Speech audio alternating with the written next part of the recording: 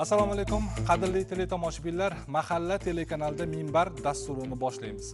Assalomu alaykum, hurmatli ekspertlar, studiyamiz ishtirokchilari, avvalo xush kelibsizlar. Bugun biz mana shu Minbar dasturida sizlar bilan yana bir muhim mavzu doirasida fikrlashamiz. Barchamizga ma'lum, bugun yurtimizda jadal sur'atlarda qurilish ishlari olib borilmoqda.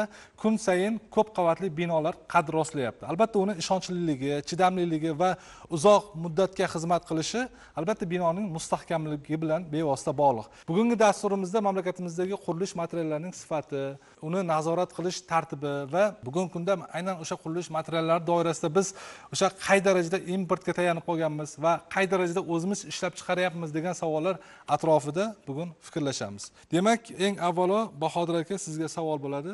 Umuman bugungi kunda qancha zavod va korxonalar, umuman tadbirkorlik obyektlari mana shunday qurilish materiallarini ishlab chiqarmoqda va buni nazorat qanday amalga oshadi? Marhamat.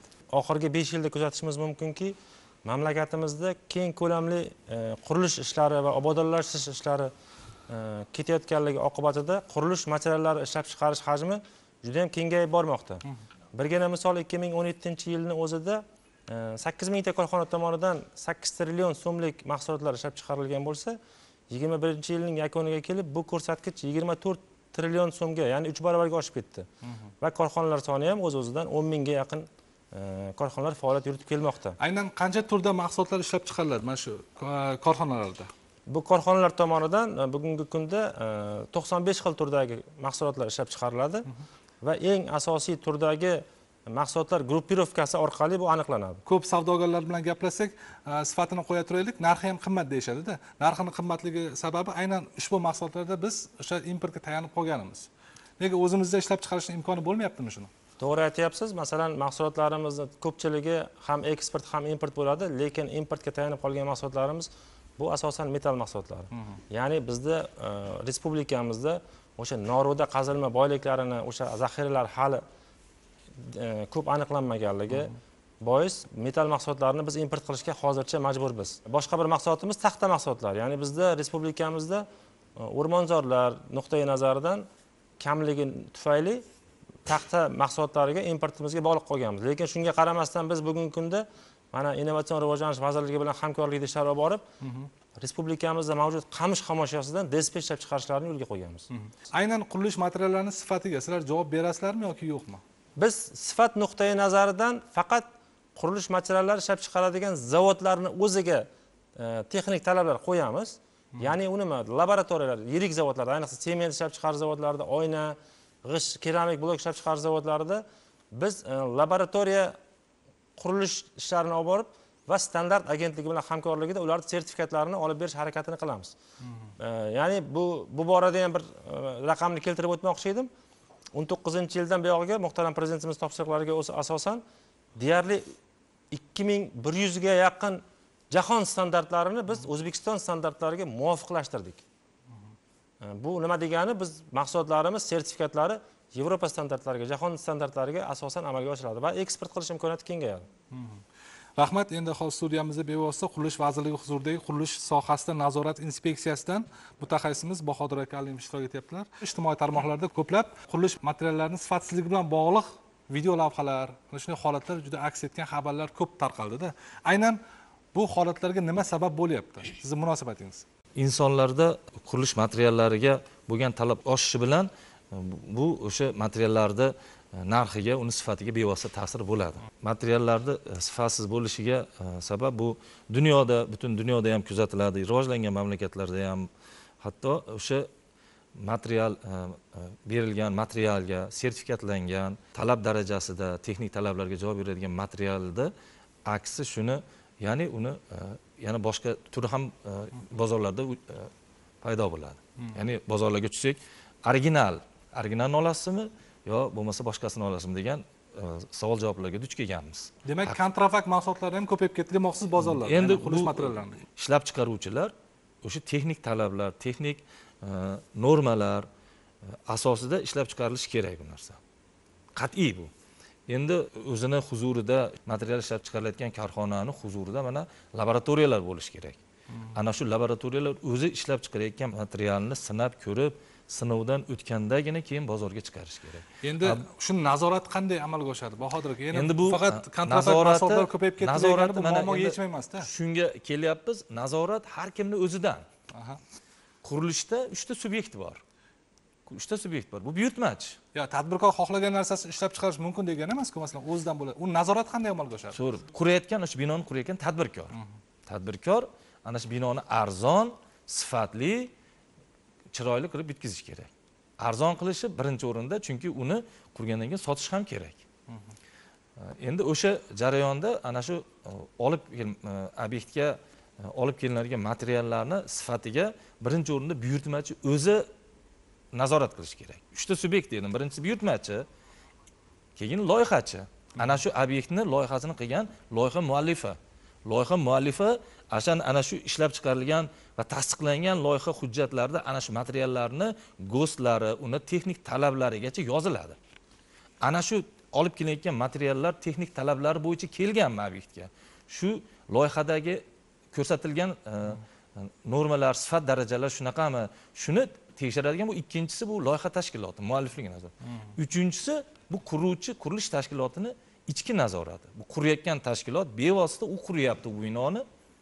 Qurayotgan jarayonida ana shu bino mustahkam bo'lib chiqish uchun, sifatli bo'lishi uchun ana shu materiallar sifatli ekanligini ana bu qurilish tashkiloti o'zi nazorat qilish kerak. Hali siz yuqorida aytganingizdek, bu ijtimoiy tarmoqlarga chiqarayotgan oddiy ishchilar emas. Demak, bu o'zimizdan, nazorat o'zimizdan. Mana shu qurilish sohasida davlat nazoratini olib boruvchi Qurilish vazirligi huzuridagi qurilish sohasida nazorat inspeksiyasi ana shu 3 ta subyektning ustidan nazorat olib boradi. 3 ta subyektning ustidan nazorat olib borish jarayonida qurilish bevosita qurilish jarayonini hamda qurilish jarayonida ana shu ishlatilayotgan qurilish materiallari, qurilish buyumlari, jihozlarni ham o'z navbatda sertifikatlangan bo'lganligini, ana shu sertifikatlarga to'g'ri kelishligini endi ana shu akkreditatsiyadan o'tgan sinov laboratoriyalar orqali sinovdan o'tkazishini talab qilib olinadi.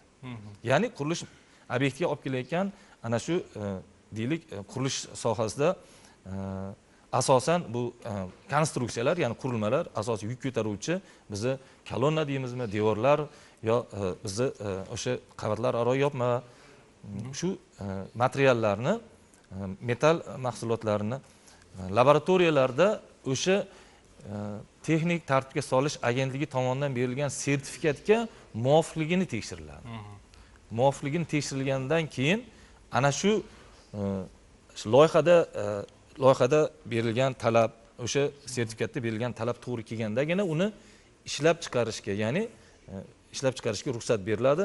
Agarda mana shu hollarda sifat ko'rsatkichlariga to'g'ri kelmasa, sifat darajasi past bo'lib, texnik tartibga solish agentligi tomonidan berilgan sertifikat qayd etilmasa, yo bo'lmasa loyihada belgilangan o'sha talablar bajarilmaydigan bo'lsa, u hatto qurilgan bo'lsa ham uni demontaj qilib, ya'ni buzdirish ishlari amalga oshiriladi. Qancha holatlar aniqlandi masalan shaharda? Shunday holatlar aniqlandimi haqiqatan ham? O'rganildimi? Bizni hududiy inspeksiyalarimiz faoliyat olib boradi. Qurilish sohasida hududiy nazorat inspeksiyalari butun respublika bo'yicha, jumladan Toshkent shahrida ham shu qurilish inspeksiyalar tomonidan shu aniqlangan barcha o'sha holatlar qayd etib boriladi, ularga tegishli ko'rsatmalar beriladi. Agar bajarmagan holatda o'sha ma'muriy javobgarlikka tortiladi. Rahmat Bahodir aka, mavzu doirasida tayyorlab kelgan lavha bor. Marhamat, lavhani namoyish etsak. Ijtimoiy soha obyektlari, noturar va aholi turar joylari uchun sifatli, arzon, zamonaviy qurilish materiallari zarur bo'lmoqda. Qurilish ishlari qiymatining 55-60%ni qurilish materiallari tashkil etishini, zamonaviy arxitektura, yangi, sifatli, arzon, yengil va zilzilabardosh, innovatsion qurilish materiallarini talab etishini inobatga oladigan bo'lsak, tarmoq taraqqiyoti ahamiyatini his qilish qiyin emas. Xususan, o'tgan davr mobaynida zamonaviy qulayliklarga ega bo'lgan ipoteka dasturlari doirasida 140 mingdan ortiq uy-joy barpo etildi. Bu 2016-yildan oldingi davrga nisbatan qariyb 10 marta ko'p. Biroq qurilish sohasidagi asosiy muammolar bu noqonuniy qurilish, mablag', malakali kadrlar yetishmasligi, korrupsiya, eskirgan qonunchilik bazasi va me'yoriy texnik hujjatlarning umrini o'tab bo'lganligi, texnologik qoloqlik, boshqaruvning yomonligidir. tizimli muammolar va zaifliklar sanoatning rivojlanishiga to'sqinlik qilmoqda. Bundan tashqari ko'plab ishlab chiqaruvchilar o'z faoliyatida qurilish materiallarini tejaydi hamda malakasiz ishchilarni yollaydi. Bu esa oxir-oqibat loyihaning sifatiga ta'sir qiladi. Achinarli holat respublika hududlarida ham kuzatilmoqda. Muntazam ravishda ommaviy axborot vositalarida yaqinda foydalanishga topshirilgan yangi binolarning qulashi haqida xabarlar paydo bo'lmoqda. Dasturimizga ham ana shunday murojaatlar kelib tushyapti. Toshkent shahri Yakkasaroy tumanidan, Xorazm viloyati Shovot tumani, Samarqand viloyati Urgut tumani, Sirdaryo viloyati Guliston tumani, Andijon viloyati Marhamat tumanidan kelib tushgan murojaatlar so'zimizning isbotidir. Bu hali hammasi emas. O'tgan yili yanvar oyida Jizzaxda ko'p qavatli uyning bir qismi qulab tushgani haqida hammamiz eshitganmiz. U ham noqonuniy qurilgan. Uzoqqa bormaylik. Yaqinda Buxoro shahrida ham xuddi shunday holat yuz berdi. Qurilayotgan uy qulab tushdi. Hattoki uning oqibatida jabrlanganlar ham bor. Katta muammo ishlab chiqarilayotgan qurilish materiallarining sifati pastligi, ekologik jihatdan talabga javob bermasligi, yong'in xavfsizligi va boshqa standartlarga mos kelmasligi bu katta muammolarga sabab bo'lyapti.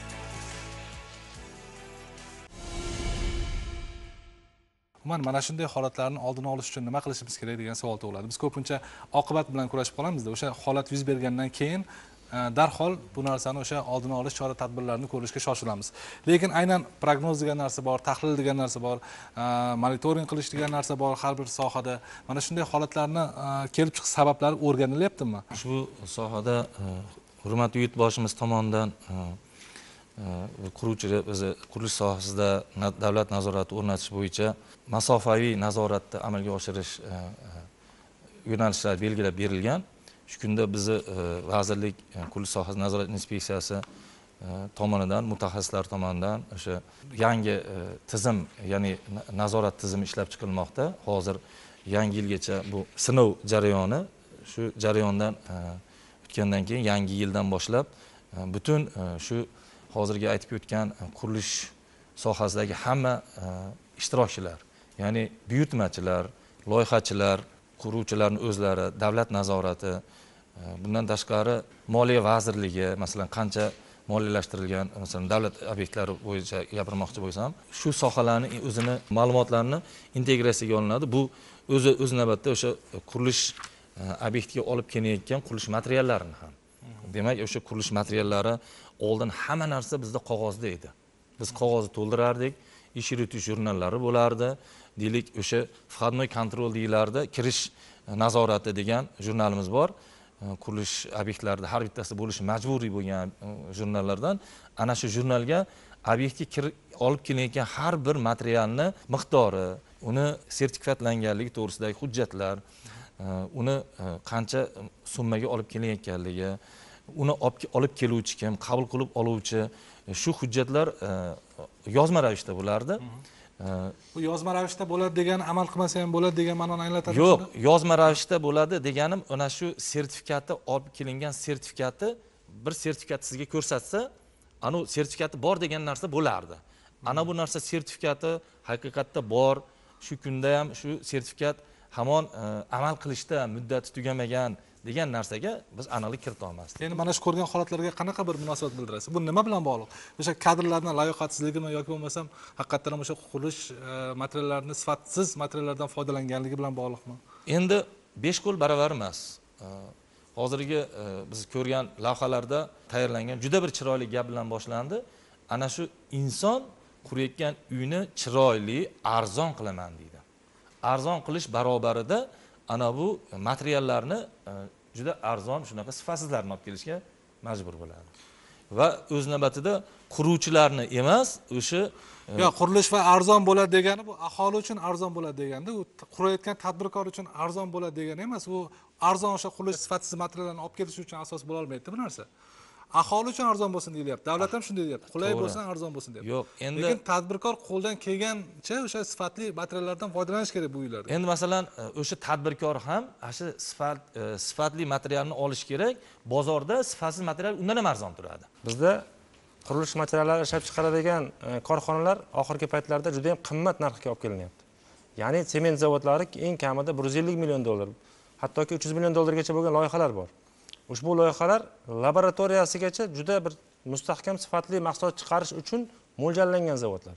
Mana birgina misol Jizzax viloyatida Huaksin sement degan zavod qurildi. Xorijiy korxona, xitoylik hamkorlarimiz tomonidan va ushbu mahsulot qisqa muddat ichida o'zini brendi bilan butun O'zbekiston Respublikasiga mashhur bo'ldi. Hamma quruvchilar, umuman beton ishlab chiqaruvchilar, talabgorlar ushbu sementdan olishga harakat qilyapti. Lekin ushbu mahsulot masalan xususiyati nimada endi uni? Xususiyati 450 markagacha chiqaradi. Bizda boshqa an'anaviy zavodlar 400 markaga chiqarsa, misol uchun, ish sifati, yopishqoqligi juda ham yaxshi. Mana beton zavodlar uchun yaxshi. Va buni narxi zavod bozorlarda, demak, birja orqali sotilsin, to'g'ridan-to'g'ri diler orqali sotilsin, 740 so'm deylik, например. Va Samarqand viloyatida shunday holat bo'ldiki, zavodni o'zi bizga murojaat qildi, kontrafakt mahsulotlar ko'payib ketdi. Ya'ni jismoniy shaxslar tomonidan ushbu mahsulotlarni zavodni qopidan foydalangan holda boshqa bir korxonaga qop chiqarishni buyurtma beradi va ichiga bilmayman nima tiqadi, uni sementni ichiga qum ham tiqishi mumkin, markasini tushirib yuborishi mumkin va bozorda 650 so'mdan xuddi Huaksin sement paydo bo'ladi. Bu kishi aytganda arzon mol kerakmi? Demak, arzon mol 650 so'mdan turibdi. Uni demak zavoddan chiqayotganda shtrix kodi, uni hamma narsasi mavjud, lekin oddiy iste'molchi, oddiy fuqaro buni farqiga borish qiyin. Va 740 so'mdan olmayman, 650 so'mdan deydi. Endi Bahodir aka, uchar tadbirkorlar tomonidan bozorda mana shunday kontrakt mahsulotlar ishlab chiqarilayotgan bo'lishi mumkin va sotilayotgan bo'lishi mumkin. Lekin quruvchi tadbirkor ana shu arzon ekan deb o'sha narsani olib, ko'p qavatli binoni o'sha qurgungacha bo'lgan nazorat qilinmaydimi oldindan? Qilinadi. Biz bino bitgandan keyin, u qulab tushgandan keyin, o'sha oqibat yuzaga kelgandan keyin biz oqibatga qarshi kurashishni o'rganib qolganmiz-da.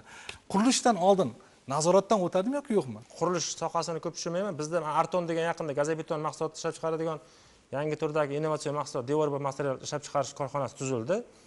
Bu o'zini mahsulotini ishlab chiqarish uchun sement sotib oladi. Va sementning sifatini tekshirish uchun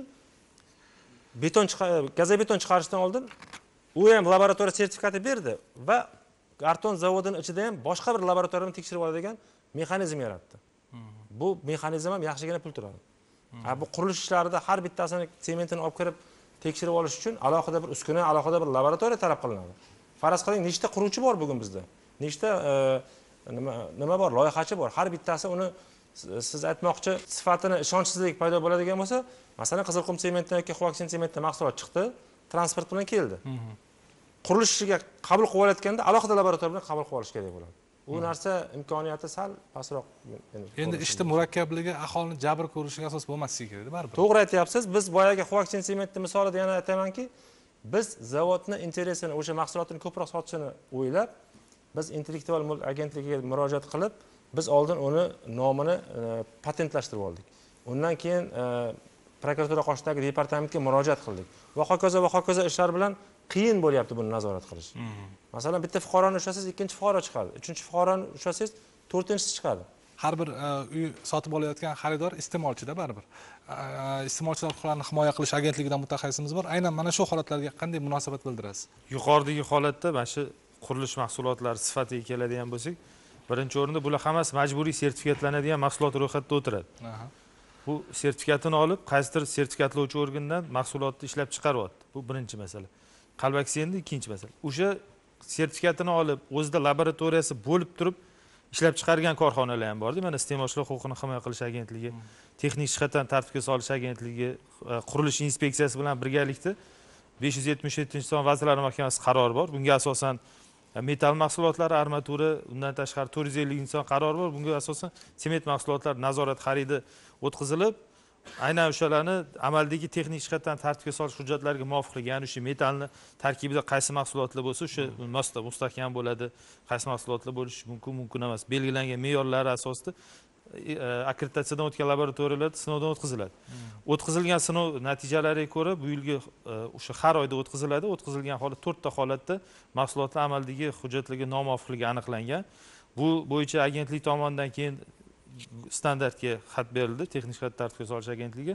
U yerda hozir qanaqa ozgina nyuanslari bor, jarima miqdori kam, ular ham boradi, bitta ishlab chiqaruvchini borib jarima qilishgan, lekin ishlab chiqarilgan sertifikatini bekor qilish bo'yicha qonunchilikda qanaqadir kazus bularda vakolat yo'q. Ular sertifikatlovchi organ. Qaysidir, misol uchun siz sement chiqarib, misol uchun Alijon firmasidan sertifikat olgan bo'lsangiz, Alijon firmasini o'zi sertifikatingizni bekor qiladi. O'shanga bular yo sudga berish kerak, uni o'ziga xat beradi. Yoki akkreditatsiya organiga berib, Alijon o'sha sertifikatlovchi organning ruxsatnomasini ham bekor qilinishi kerak edi. Shu nyuanslar oxirigacha ishlab chiqilmagan. Lekin Qurilish vazirligiga bu ma'lumotni berganimizda o'sha topshiriqdan ham ketgan, Qurilish vazirligiga ma'lumot beriladi. Qurilish vazirligi inspeksiyasi tomonidan hududiy inspeksiyalarga xat beriladi. Mana shu markali mahsulotni mana shu partiyasidan agar qurilishlarda aniqlanadigan bo'lsa, qurilish qabul qilinmasin degan hududiy tuzilmalarga xat bergan. Bizga ham o'sha xatlardan nusxalar kelgan. Yaqinda shu ijtimoiy tarmoqlarda armatura mahsulotining tarqalganligi, yana boshqa qo'shimcha o'rganishlar mahsulotlarimiz ham shuna qalbaki mahsulotlar bo'yicha ko'p tarqalyapti. Bo'yicha qo'shimcha gruppalar qilib yana ishlanyapti. Yana nazorat xaridlar tashkil etilyapti. Lekin bitta narsa, shu xarid qilayotgan odam agar uy qurilishida bo'ladigan bo'lsa, investitsion dogovor asosida, shartnoma asosida xarid qilayotgan bo'lsa ham, unga ketgan mahsulotlarning sifat sertifikatini talab qilishga haqli. Demak, sertifikatda yoziladi hammasi.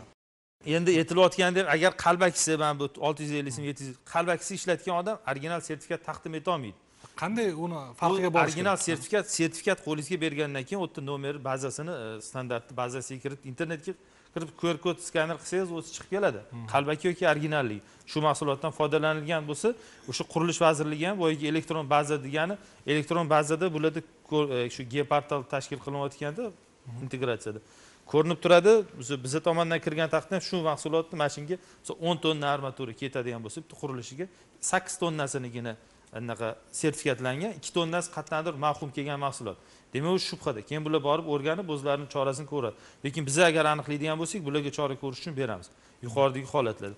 Keyin qalbaki mahsulotlar ishlab chiqarish ham hozirgi kunda juda ko'payib ketgan, lekin aynan qurilish sohasida ham, sementda ham boshqa shu armatura mahsulotlarni iste'molchi o'zi xarid qilayotgan mahsulotni nimasini sertifikatlarni talab qilish tavsiya qilardik. Lekin davlat tomonidan nazorat, shu nazorat xaridlar davomida yil davomida har oy o'tkazilib boriladi, bozorlarda aniqlangan holatlar bo'yicha choralar ko'riladi. Biz Adliya vazirligi intellektual mulk departamenti kontrafakt mahsulotlar qarshi murosasiz kurash olib boramiz. Masalan, o'tgan 1 yil mobaynida shu 500 dan ortiq murojaatlar kelib tushgan. Ularda qanchadir qismi albatta qurilish mahsulotlari bo'yicha. Respublikamizda mana bemalol aytish mumkin, shu oxirgi 5 yil ichida bir qator xorijiy va milliy brendlar kirib keldi qurilish sohasida, xaridorlarning ishonchini qozona oldi. Umuman qurilish sohasida shunday mashhur brendlar bor va ular bozorlarimizda sotilyapti, xaridorlarning ishonchini qozongan ular. Xaridor o'sha mahsulotni sotib olib uyga ishlatganda uzoq yilda, demak, uni chidamliligi oshgan. Lekin afsuski, ayrim nohalol tadbirkorlar, nohalol deyiladi qonunda ham, insofsiz raqobat bu yerda bor. Nohalol tadbirkorlar tomonidan aynan o'sha knafmi yoki mashhur xaridorlar ishonchini qozongan, reklamasiga ega bo'lgan brendlarni nomidan o'g'rincha foydalanadi va kontrafakt deyiladi. Bu narsa ana shu mahsulotning nomini qo'yib, o'zini qopiga yoki mahsulotining idishiga o'rab bozorga chiqaryapti. Albatta bu mahsulot asl mahsulotdan arzon bo'ladi. Sifatsiz bo'lgandan keyin arzon bo'ladi va shu sotib olayotgan iste'molchi uni farqiga bormaydi. Juda ko'p holatlarda farqiga bormaydi. Bu arzon ekan, avval qimmatni olib qo'yganman ekan deydi. Borib turib o'sha mahsulotni ishlatgandan keyin lekin kech bo'ladi. O'sha kontrafakt mahsulot, demak, o'sha qurilishni uzoq muddatga yetmayotgani sabab bo'ladi. Lekin bu videolavhada ko'rib turgan o'sha katta-katta uylarni yirik loyihalar qilayotgan o'sha qurilish kompaniyalari bular farqiga boradi. Ular oddiy bunaqa xalq singari iste'molchi emas, ular farqiga boradi. Farqiga borsa ham, demak, farqiga borsa ham ular arzon mahsulotdan foydalanishga harakat qiladi. Maqsadi endi kamroq pul sarflash va ko'proq foyda olish. Mana shuni hisobiga ham shu bo'layotgan holatlar, lavhada ko'rilgan holatlar uchrab turibdi. Rahmat. Endi yani yuqorida kontrafakt mahsulotlar haqida gapirdingiz-da. Bir necha yillardan beri ularga qarshi kurashamiz. Albatta. Endi savol tug'iladi-da, qanday tartibda kurashyapmiz? Biz bugun yo'q qilamiz, ertaga boshqasi yana boshqacha nom bilan chiqib keladi.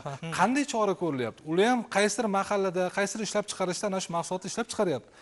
Oxirgacha boradigan bo'lsa, qanday chora ko'rildi shu paytgacha?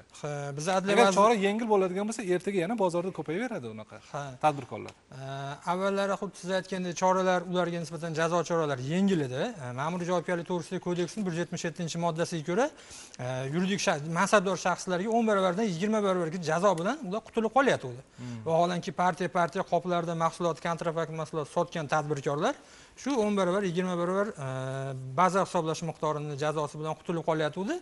Endi shu u undan ko'p daromad olgandan keyin hech narsa emas-da ular. Hech narsa emas, u hech narsa emas. Jarimani to'lab yana ishlayveradi. Albatta, xuddi shu masalalar ko'tarilgandan keyin qonunchilikka taklif loyihalar berildi hamda tovar belgilari, xizmat ko'rsatish belgilari, tovar kelib chiqqan joy nomlari to'g'risidagi qonunga o'zgartirish kiritildi. Bunga ko'ra o'sha kontrafakt mahsulot ishlab chiqargan yuridik shaxsga nisbatan baza hisoblash miqdorini 100 baravardan 200 baravargacha miqdorda jarima jazosini tayinlash. Bundan tashqari fuqarolik kodeksining 1107-moddasida belgilab qo'yilgan o'sha sud tarkibida mahsulot huquq egasiga yetkazilgan zararni qoplaydi va o'sha kontrafakt deb topilgan mahsulotlarni yo'qotishga beradi va yo'qotilgan holatini rasmlari bilan bizga taqdim qiladi.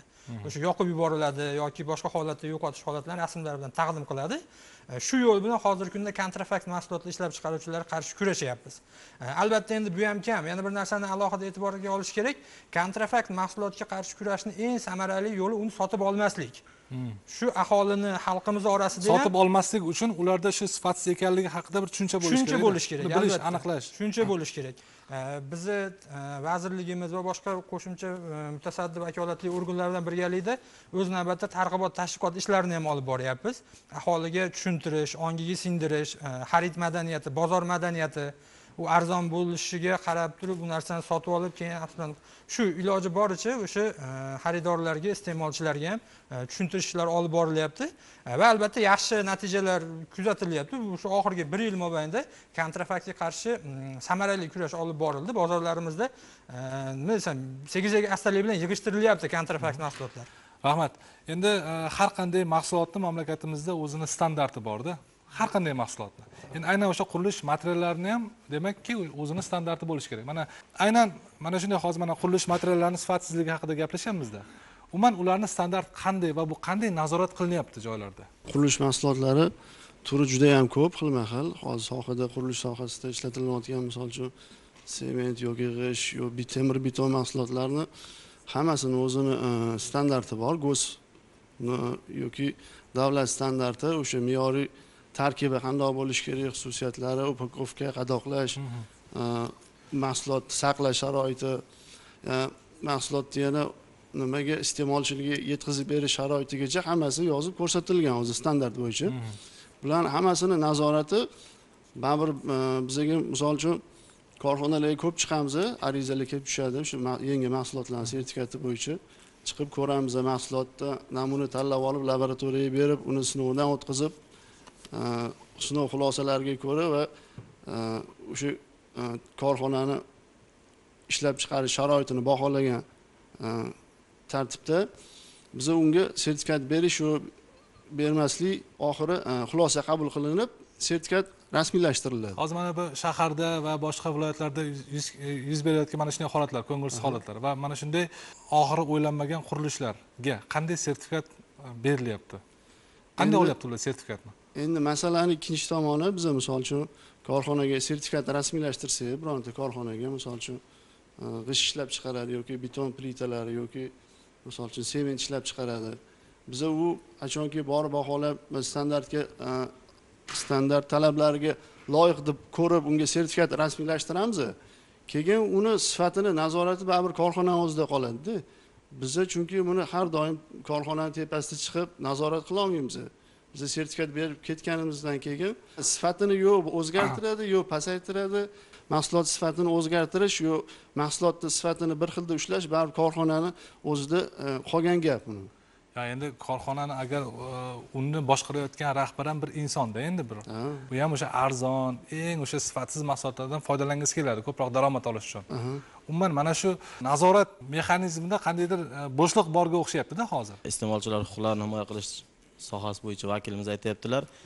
Masalan, sertifikatga ega bo'lmagan yoki yetarli darajada sifatga ega bo'lmagan tovarlardan foydalangan holda qurilish ishlari yakunlangan bo'lmasa, uni masalan rad qilish holatlarini yuqorida ta'kidlab o'tdilar. Shu narsa shu bugunga qadar bo'ldimi? Masalan, yuqorida lavhada ham ko'rdik, bir qancha Jizzaxda bo'ldi deyapti, Xorazmda, Urgutda, bir qancha joylarda demak sifatsiz qurilishlar demak o'z-o'zidan qulab tushgani yoki kimlargadir jabr berganini ko'ryapmiz.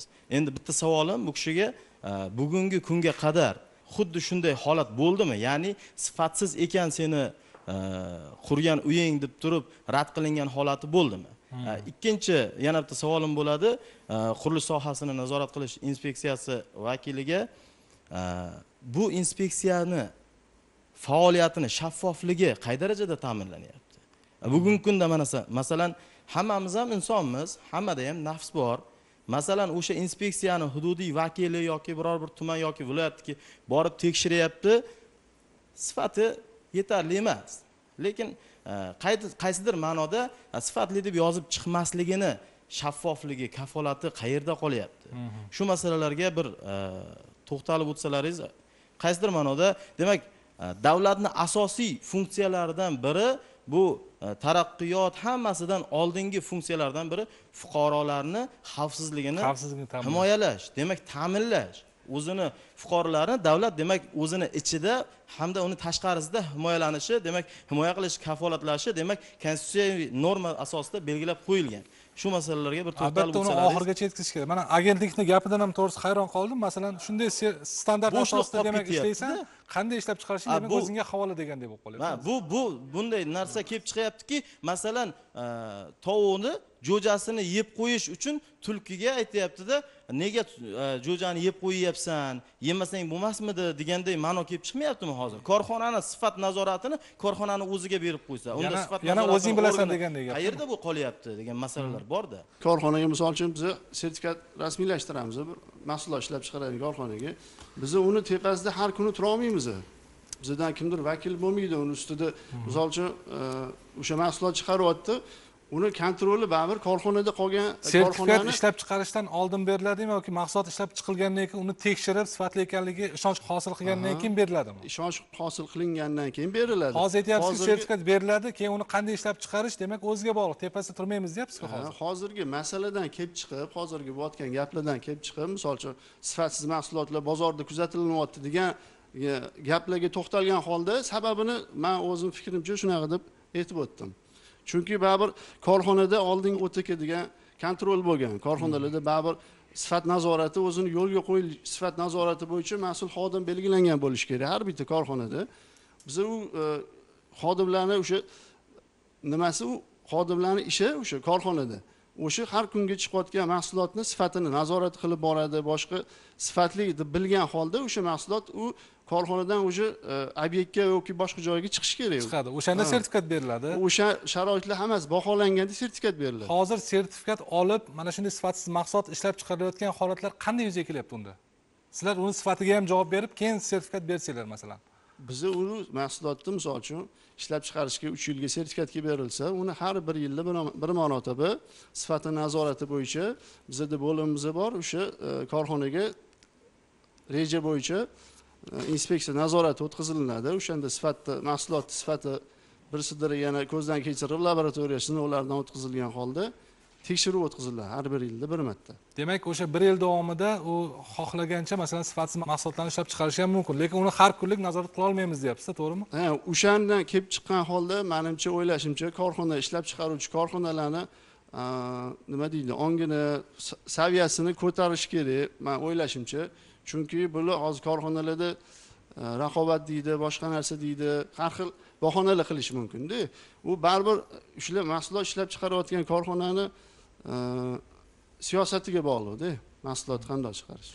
Endi mayli, endi qaysi tadbirkorni ongsizligi sabab aholi mana shunday sifatsiz mahsulotlarni olishga majbur emas-da. Bizga yaxshi ma'lumki, mana yuqorida aytilayotgan har bitta qurilish va albatta o'sha inson manfaatlari uchun hammamiz o'sha uyda yashaymiz, o'sha tashkilotda xizmat qilishimiz mumkin, o'sha binoda faoliyat yuritamiz. Demak, uni sifati ham juda muhim hisoblanadi. Va yana bitta ahamiyatli jihati, unda ishlatiladigan elektrotexnika jihozlar haqida gap ketdi, ya'ni kabel mahsulotlari. Chunki montaj kabellari, umuman o'sha elektr kuchlanishni ta'minlab bera oladigan ishlatish uchun ishlatiladigan kabellarni biz sinovdan o'tkazish maqsadida bozorlarga tushdik va iste'molchilar huquqlarini himoya qilish agentligi, texnik jihatdan tartibga solish agentligi bilan hamkorlikda nazorat xaridini o'tkazdik va 4-5 xil turdagi o'zimizda ishlab chiqarilgan, xorijdan keltirilgan kabellarning sinovini amalga oshirdik va shu narsa ma'lum bo'ldiki, laboratoriya natijalariga ko'ra, demak, kabellarning o'sha xorijdan kelgan aksariyat kabellarning sifatsizligi aniqlandi. Diqqatga sazovor bo'lgan jihati shundaki, avvalo u mahsulotda na bir sertifikat talabi bor, na bir o'sha markirovkasi aniq, hattoki ishlab chiqargan davlat ham ma'lum emas va uni o'sha texnik talablar, ya'ni standart talablariga nomuvofiq ekanligi bugun ko'z oldimizda namoyon bo'ldi. Hattoki biz o'sha iste'molchilarga kabelni tanlashning xalqona usullari, ya'ni bozorga tushganingizdan keyin uni qanday tanlay olasiz? Masalan, mutaxassis bo'lmasangiz, u sohani vakili bo'lmasangiz, uni qanday qilib uyingizga montaj uchun yoki boshqa uchun olib ketishingiz mumkin? O'shaning bir oddiy usullarini mutaxassislarimiz ko'rsatib berdi. Ya'ni biz mana xorijdan kelgan bir kabel mahsulotini o'zimiz xalqona usulda tekshirib ko'rdik. Ya'ni misdan tayyorlangan kabelni bozorda sotilyapti. O'zimizda ishlab chiqarilgan mahalliy ishlab chiqaruvchilar ham aynan shu misdan tayyorlangan kabelni sotadi, lekin uni narxi sal qimmat bo'lishi mumkin. Sababi mis ishlatilgan kabel turlarini o'tkazish xususiyati yuqori bo'lganligi uchun unga talab katta bo'ladi va uni narxi ham tabiiyki yuqori bo'lishi mumkin. Xorijdan kirib kelgan kabel mahsulotida mis ishlatildi deb bozorda sotuvi bor va biz uni haqiqiy mis yoki mis emasligini aniqlash uchun uni ochib yoqib ko'rdik, oddiy misol. Yoqib ko'rganimizda o'sha yonish natijasida u kabel mislik darajasi yo'qolib, oddiy sim bo'lib qoldi, ya'ni oqarib qoldi-da. Haqiqiy mis bunaqa holatga kelish kerak emas. Demak, u haqiqiy mis emasligi ma'lum bo'ldi va buni ertaga biz har birimiz xonadonga olib borib ishlatamiz yoki qurilishda ishlatamiz. Tabiiyki, u qisqa tutashuvlarga bardosh etmasligi mumkin yoki qizib ketib kuyish holatlari va oqibatda yong'in kelib chiqishi mumkin. Chunki biz buni masalani o'rganishimizdan oldin favqulodda holatlar vazirligi bilan ham ishladik. Ya'ni yong'in xavfsizligi bilan ham statistikani o'rganganimizda juda ko'p yong'inlar qisqa tutashuvdan kelib chiqqan. Va tabiiyki, o'sha elektr kuchlanishdi ko'pligi. Mana yaqindagina uzoqqa bormaymiz. Har kun qurilishlar yonida ko'p ishlaymiz, birgalikda borib o'rganamiz, aynan qanaqa materiallarni ishlatyapti. Ya'ni qurilish firmalari, kompaniyalari. Va mana yaqindagina bir ko'chib kelgan turar joy majmuasini yonidan o'tib ketayotgan holatimda aholi o'sha quruvchilarga ozgina shikoyat qilayotgan holatini eshitdim-da. Biz mahsulot ishlatyapmiz, avtomat o'chirgich otib yuboryapti. Ya'ni quvvat yetmayapti, elektr o'chib qolyapti simlari. O'sha quvvatni degan narsani shikoyat qila boshlayapti-da. Shu narsadan bir aniq o'ylab ko'rdikki, chunki biz kundan kun takomillashib boryapmiz-da. Chunki har bitta xonadonda bir qancha maishiy texnikalarimiz bor. Juda ko'p elektr tokiga talab yuqori bo'lib borgan sari tabiiyki sifatli kabel ishlatish bugun zamon talabida, ya'ni davr talabi. O'sha uchun Namoz aka, mana hozir gapingizni oldim. Tushunishimcha asosiy nazorat bozordan boshlanyapti-da. Bozorgacha qanday yetib keldi bu? Endi bozorga qaysi zavoddan degan savol ham bor-da. Chunki bozorda faqatgina o'zimizda mahalliy mahsulotlar mavjud emas. Bu yerda xorijdan kirib kelgan kontrafakt, aylanma yo'llar orqali kirib kelgan mahsulotlar bor. Va tabiiyki o'zimiz savol berib keladi. U juda ham arzon turadi. Ya'ni narx jihatdan ham juda past hisoblanadi. O'sha mahsulotlarni biz atayin nazorat qilib ko'rdik. Nima uchun narxi arzon? Xo'p, nimaga buni odamlar ko'p iste'molga olyapti? Demak, aniqladikki, ko'pisi xorijdan kirib kelgan, aylanma yo'llar orqali kirib kelgan, hech qanday bojxona to'lovlari to'lanmagan, tabiiyki u bozorda arzon narxga kirib keladi. Uni iste'molchilarimiz ham bilib bilmasdan, tushunmasdan o'sha bozor madaniyati deyapmiz, savdo madaniyati deyapmiz, o'shanga amal qilmagan holatda, bu veradi 1-2 so'm arzon ekan deb olib ketish holatlari ham ko'p uchrayapti-da. Oddiy shu maishiy texnika sotib olganimizda ham shunga amal qilamizki, so'raymiz, qaysi biri arzon, qaysi qimmat deb. Tabiiyki qimatidan sal qochib hamyonbopiga intilamiz-da. Demak, hamyonbopini ham tanlashda ozgina uni sertifikati borligiga, uni ishlab chiqaruvchi kompaniyasi haqidagi markirovka masalalarini o'zimiz savod nuqtai nazaridan xalqimizdan mana shu iste'mol madaniyatiga sal amal qilsa, menimcha bunaqa xatoliklar kelib chiqmasligi mumkin. O'sha yuqoridagi savolda bozorda nazorat boshlanyapti va bozorda tugayapti-da. Demak, o'sha joyda bilgan odam biladi, bo'lmasa o'tib ketaveradi. Endi mana hozir qurilish qilaveradi, to'g'rimi? Shu kecha kunduzda mana bizda nazorat boshlangan. Oldinlar biz bozorga chiqib nazorat xaridi qilmaganmiz ekan. Mana hozir shu kecha kunduzda mana qariyb 1 yil mobaynida juda ko'p nazorat xaridlari o'tkazyapmiz. Odamlarga shuni tushuntirishga harakat qilyapmiz, targ'ibotini yetkazayapmizki, sekin-astalik bilan qurilishlarimizda ham o'ziga xos bir tizim yaratilyapti. Ya'ni nazorat mexanizmi sekin-sekin ishlashni boshlagan. Va bunga ko'pchilik bo'lib, keng jamoatchilik befarq bo'lmagan holatda kurashsak, menimcha bir amaliy natijaga erishishimiz mumkin. To'g'ri, endi masalan bozor asosan hozir ko'ryapmizki, asosiy nazorat obyekti bozor bo'lib qolganda. lekin qurilishdan foydalanishdan oldin ham nazarimda qayerdandir u mahsulotlarni sifatli yoki sifatsiz emasligi to'g'risida ham bir nazorat punkti bo'lishi kerak nazarimda. Asosiy urg'u ishlab chiqaruvchilarga ketyapti-da, ishlab chiqaruvchilarga. Quruvchilarchi? Quruvchilar, demak, hozir yuqorida ta'kidlab o'tilgandek, qurilish firmalari bu oddiy aholi emas. Nimani? Masalan, sementni sifatsiz yoki sifatli ekanligini juda yaxshi farqlaydi. Aytilgandek, o'zlari qasddan bilgan holatda sifatsiz narsani arzon bo'lsin deb quradi. Demak, boyagi fuqarolik kodeksi bo'yicha demak, oraliq nazorat degan narsa bor. Buyurtmachi, pudratchi masalan ishni bajarayotgan paytda yakuniy nazorat bor, oraliq nazorat bor. Borib, demak, orada ish qanday ketyapti, qanday qurilish materiallaridan foydalanyapti. Qurilishni bitgandan keyin topshirishdachi? Topshirishda nazorat qay darajada bo'lyapti? Demak, topshirishda mutasaddi tashkilotlar haqiqatan kelyaptimi? Tuman gaz ta'minoti, tuman elektr ta'minotidan, hudud gazdan yoki yong'in xavfsizligidan. Mana masalan o'zimni holatimda bo'lgan vaziyatda aytaman, Sergelida yangi qurilgan uylarda. Endi qo'pol bo'lsa ham oldin uzr so'rayman, hojatxonani ustidagi plastmassa qoplama. Bir haftaga yetmasdan 70 kilolik yoki 60 kilolik odamni ko'tarmasdan bir haftaga yetmasdan sinib ketyapti. Oddiy chelakni qopqog'idan ham demak mustahkam emasligi bilinyapti. Buni sifati demak u qay darajada topshirilgan, uni topshirishda kim qabul qilgan, kim demak u nazorat instansiyasi, nazorat qiluvchi organlar qayerda bo'lgan bu qurilish obyekti topshirilayotganda? Qurilish montaj ishlari yakunlangan obyektlarni foydalanishga qabul qilish bo'yicha shu shaharsoziy normalariga asosan o'shada bir qancha ilovalar tasdiqlangan. U agar o'zining hisobidan amalga oshirilgan bo'lsa, qo'shma korxona mablag'lari hisobida yoki o'sha davlat byudjeti mablag'lari hisobida qurilgan obyektlarni foydalanishga topshirish bo'yicha komissiya bor. Komissiya tasdiqlangan, o'sha aytilgandek hamma undan oldin davlat qabul qilish komissiyasidan oldin ishchi komissiya tarkibi tasdiqlangan. Ishchi komissiya a'zolari bu o'sha elektr tarmoqlari korxonasi, tuman gaz korxonasi xodimlari, quruvchi tashkilotni shaxsan o'zi, uni yordamchi qurilish tashkilotlari, foydalanuvchi tashkilot, deylik o'sha buyurtmachini vakili, loyihachining vakili, bular o'sha foydalanishga topshiriladigan obyektni oldindan shu tayyorgarlik holatini ko'rib chiqadi. Ko'rib chiqib, ijro hujjatlarini ko'radi. Ijro hujjatlari deganda o'sha obyektni hamma narsasi, keltirilgan materiali, qurilish montaj ishlari bo'lganligi, qanday darajada bo'lganligi, uni o'sha endi hujjatlarini ko'rib chiqadi. Asosan bino qurilish davomida binoda yashirilib ketadigan ishlar juda ko'p. Biz oxirgi uni finishli joyini ko'rib turamiz. Ya'ni oxirgi ko'zimizga uni ko'rib turgan bino, buni patologiyani ko'rib turamiz, buni devorlarini ko'rib turamiz, buni polini ko'rib turamiz. Lekin bu ishonchli emas-da bu narsa sababli. Yo'q.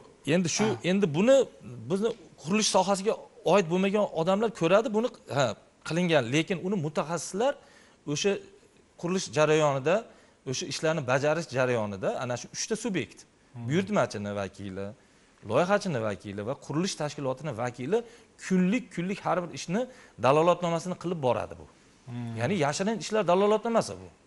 Yashirilib ketadigan ishlar dalolatnomasi bunday aytganda, endi shu narsalar ham elektronlik bo'ladi. Shuni ana shu hujjatda qilayotganligini ko'rib turiladi. Har bir minutiga, daqiqasiga shu qildimi, qilmasa uni sistemasi ishlamaydi. Endi aynan o'sha elektron orqali bo'lsa ham, lekin sifatli yoki sifatsiz ekanligini aniqlash qiyin-ku baribir. Masalan, mana bir uy topshirilyapti, ko'p qavatli uy. Uni chirog'i bo'lishi mumkin, gazi bo'lishi mumkin. Lekin sifatli yoki sifatsiz materialdan foydalanganligini ma'lum bir muddat o'tgandan keyin bilinadi. Siz hozir mana aytyapsizki, bir ko'rishda, ko'z orqali masalan quruvchilar bilishadi. Lekin o'shani sifatli materialdan qilingan yoki qilinmaganligini aniqlab oladigan texnik imkoniyatlarimiz bormi bizda? Yo faqat ko'z orqalimi? Qurilish mutaxassis bo'lmagan odam ko'z orqali, lekin buni har bittasini mutaxassis, deylik, elektroset o'zini kelib o'sha foydalanilgan kabellar, provodalar, elektr jihozlarini ko'radi. Buni o'zini mana elektrik sanoat xodimi akamiz aytayapti, buni sinab ko'riladi. U sinov yo'llarini ular biladi. keyin elektr ta'minoti qismini sinov bo'ladi, sinovdan o'tadi, sinovdan o'tgandan keyin ana shu mas'ul mutaxassislar unga qo'l qo'yadi, qabul qilib oladi. O'z navbatida buni issiqlik yo buni suv bilan ta'minoti, gaz bilan ta'minotini hammasini o'zini shu qonunda belgilangan sinov soatlari bor. 72 soat mana 3 kun, 3 sutka. Masalan, shu davomida shu sinovdan o'tkaziladi. Sinovdan o'tkazilgandan keyin uni foydalanishga qabul qilinadi. Ana shu sinov jarayonida, sinash jarayonida foydalanishdan oldin ishchi komissiya ko'rib chiqish jarayonida undan ham oldin bo'ladi bu jarayonlar, o'sha sinov jarayonlari ishchi komissiyaga taqdim qiladi o'sha sinalganlik to'g'risidagi dalolatnomalarni. Ana u hujjatlar ketma-ketligi juda ko'p qurilishda, uni mutaxassislar o'zlari navbat o'tkazadi. Shu dalolatnomalardan o'tib o'sha mana sistema отопления deydi. Yo'qmasa ichimlik suvi bilan ta'minot, elektr yoritish ta'minoti va hokazo. Bular hammasi injener, muhandislik, kommunikatsiya tarmoqlari bu sinovdan o'tadi albatta. Sinovdan o'tib o'sha bino 100% nagruzkada ishlaganda qanday bo'ladi? Misol o'rtacha nagruzka. Bular hammasi sinab ko'riladi. Sinovdan o'tgandan keyin sinovga o'tganlik to'g'risidagi o'sha dalolatnomalar rasmiylashtiriladi. Ana bu komissiya dalolatnomalar rasmiylashtirilganda ishchi komissiyadagilar bular mutaxassislar hammasi ko'rib, keyin bu ishchi komissiyani davlat komissiyasiga taqdim qiladi. Foydalanishga qabul qilish mumkin. Ishchi komissiya bir etapda ko'rmaydi uni. Ishchi komissiya kelib ko'rib turib, u kamchiliklarni bo'lsa, ish kamchiliklarni ularni berib, har bir yo'nalish bo'yicha sinovdan o'tkaziladi. Sinovdan o'tkazilgandan keyingina ishchi komissiya bergan kamchiliklar bartaraf qilingandan keyin bu davlat qabul komissiyasiga taqdim qilinadi. Davlat qabul qilish komissiyasi ishchi komissiyani xulosalariga asosan qabul qiladi. Noqonuniy qurilishlar ham ko'payib ketyapti oxir paytlarda. Masalan, hech kimdan so'ramasdan, ya'ni qurilish inspeksiyasidan xabardor qilmasdan turib, mana shunday qurilish ishlarini amalga oshiryapti. Bu qanday nazorat qilinadi? Endi bizda qurilish bo'yicha savodsizlik bor xalqimizda. Qurilish boshqarmasi tomonidan qurilish ishlarini boshlash uchun ruxsatnoma beriladi. Qo'liga ruxsatnomani olgan fuqaro yoki tadbirkor deylik, o'sha hamma 5 qo'l barobar emas. Bo'ldi, men ruxsat oldim qurilishga, men qurilishni boshlayman deydi-da, lekin u ichidagi narsani o'qimaydiki, ana shu yerda unga talablar qo'yiladi. Talablar ana bu bino qurilishi uchun loyihalashtirish topshirig'ini ishlab chiqish, yo bo'lmasa o'sha binoni yoki rekonstruksiya qiladigan binoni texnik jihatdan instrumental ko'rikdan o'tkazish, yoki o'sha binoga uchinchisi mana ishchi loyihalarni ishlab chiqish loyihalarini, uni ekspertizadan o'tkazish hamda ana shu barcha jarayonlar o'tgandan keyingina qurilishni boshlash kerak. Mana shu narsalar batafsil yozilgan, lekin buni amaldagi ijrosi ruxsatnoma, nomi ruxsatnoma bu. Ruxsatnomani oldim deydi-da, ana bu qurilish montaj ishlarini boshlab boradi. Boshlab borganda bizni har bir hududda inspektori bor. Ana shu inspektor ana shu qurilayotgan uy ro'yxatdan o'tmaganligi bo'yicha ma'lumotlarni yana birgalikda ishlanadi, u beradi. Bu yerda endi yana bir nozik joy keladi. Ana shu tadbirkorda. Tadbirkor davlat obyektlari albatta bu tartib asosiga tushgan. Ya'ni davlatda buyurtmachi tashkilotlari mana shu hamma tartibda amalga oshirib, loyiha smeta hujjatlarini, loyiha oldi hujjatlarini batafsil qilib, ekspertizadan o'tkazib keyin boshlaydi. Lekin xususiy sektorda mana shunaqa holatlar bo'lganda bizni inspeksiya to'g'ridan to'g'ri kirishga haqqi yo'q.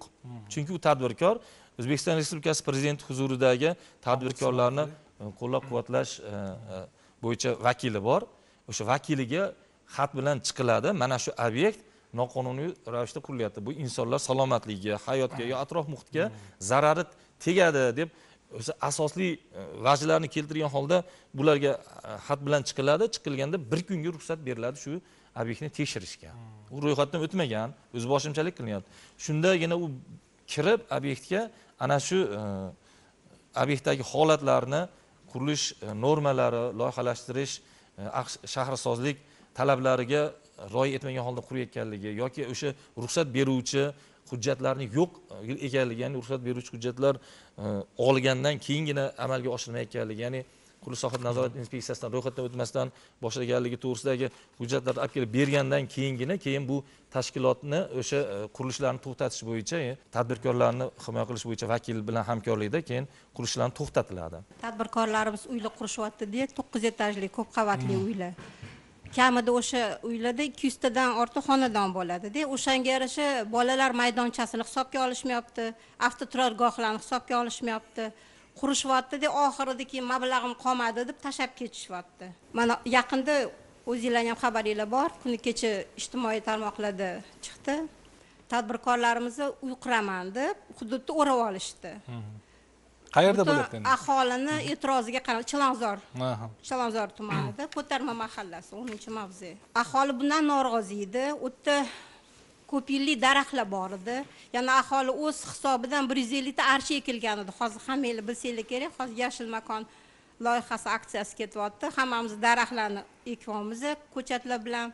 Bir daraxtlarni ko'p ekishimiz kerak. Bular hisobga olinmay, o'sha daraxtlarni kesib, ko'p qavatli uylar qurilyapti. Xuddi mana shunaqa bolalar maydonchasi yo'q, avtoturargohi yo'q, qurgan quruvchilar bizning hududimizda ham qurmoqchi bo'lishdi. Endi shahar hokimiyatiga, tuman hokimiyatiga, mana shu deputatlarimizga rahmat, hamma narsani bartaraf qilib, to'xtatib, hamma narsani joy-joyiga qo'yib, fuqarolarimiz ham bundan rozi. Demak, jamoatchilik nazorati kerak demoqsiz-a? Ha, jamoatchilik nazorati juda kerak. Akalar 16 tali armatura, 16 tali armatura. Vid отличный. Ko'rinishi ham zo'r, ranglari ham zo'r, lekin ammo bitta minusi bor, sal. Temirga o'xshamaydi. Bu shishaga o'xshaydi. Ehtiyot bo'linglar shu narsadan. Tam uchastka qurib qo'ymaylik bundan.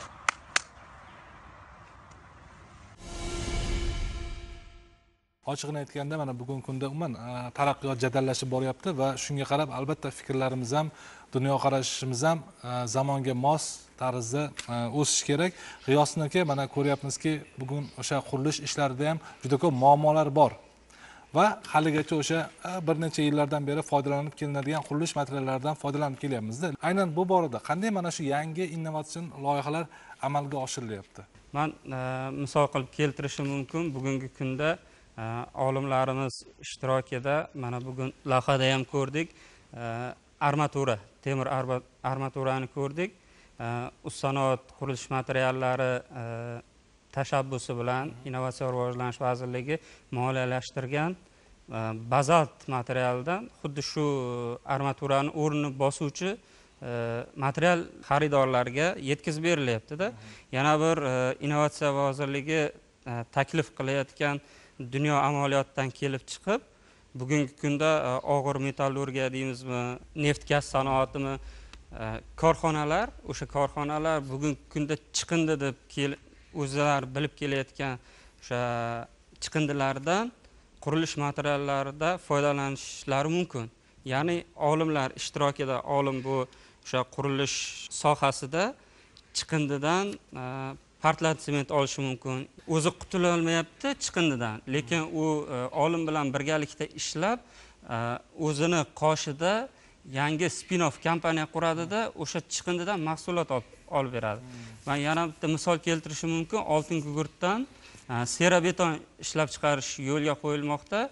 Vazirlik moliyalashtirgan, olimlarimiz bu ustida ishlashyapti. Bu sement betondan 2-3 baravariga zichligi yuqori. Rahmat. Demak, sanoat qurilish materiallari uyushmasi huzurida o'sha Innovatsion rivojlanish vazirligi bilan hamkorlikda, ya'ni prezidentimizni 2019-yil 23-maydagi 4335 sonli qarorlari ijrosi doirasida maxsus o'sha qurilish materiallari sanoati ilmiy-texnikaviy kengashi tuzilgan.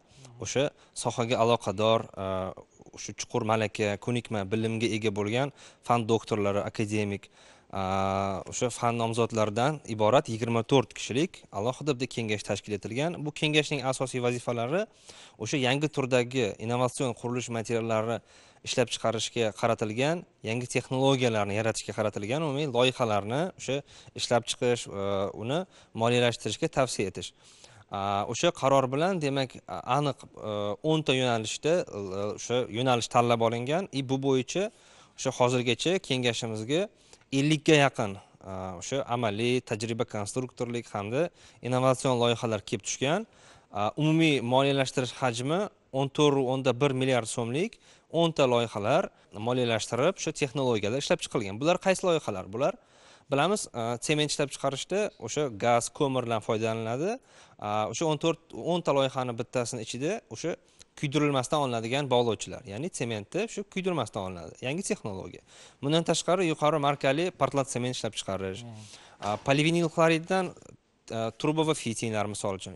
Bundan tashqari o'sha vazirligimiz mutaxassisi aytib o'tgandek, o'sha oltinggur chiqindilaridan serabeton, o'sha yo'l qoplamalari, bordyurlar ishlab chiqarishga juda ham asqotadi. Bundan tashqari, o'sha hammamiz ko'rganmiz, o'sha issiqlik elektr stansiyalarida ulkan miqdorda to'planib qolgan ko'mirlik chiqindilari, kullar, to'g'rimi?